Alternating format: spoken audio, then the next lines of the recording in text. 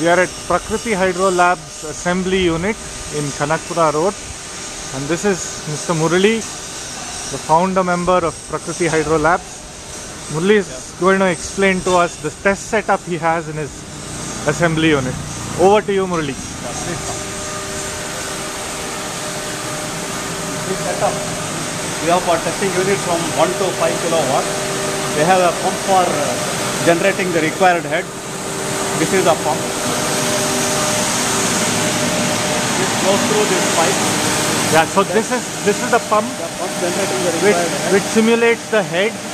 Yeah. This is a valve for controlling. This is a valve for controlling. This is the pressure gauge. What is the pressure? This is the generator.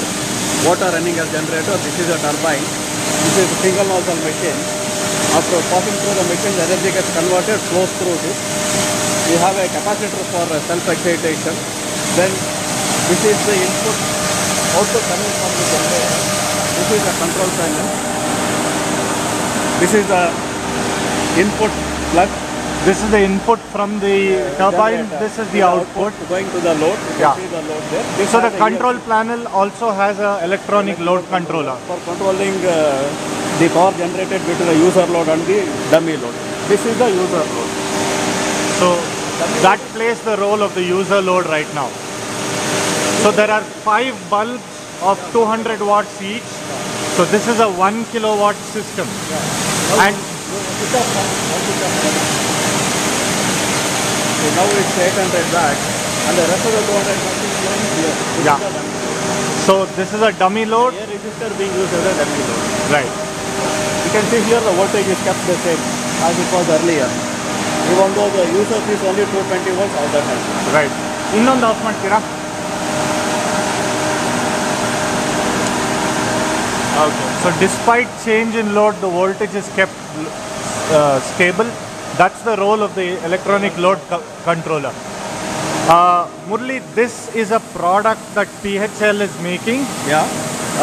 Can you briefly explain what the use of this product is on field, who uses it, where? Very briefly. This is used where you have a flowing water of maybe 15 meters to 30 or 15 meters set, used in estates, coffee estates, tea estates, farms. Wherever you have a flowing stream for maybe more than 6 months a year, it is possible to be used. Yeah, so you have installed around how many of these? So far, we have installed around 250 machines in Karnataka. So over around a period of 3 years. Yeah, over a period of 3 years, 250 machines, largely for remote people who do not have access to electricity. Most of them, yes. Each costs approximately how much? Around installation, including installation and all the other services, around 90,000 per kilowatt for a 1 kilowatt system. Plus the civil cost.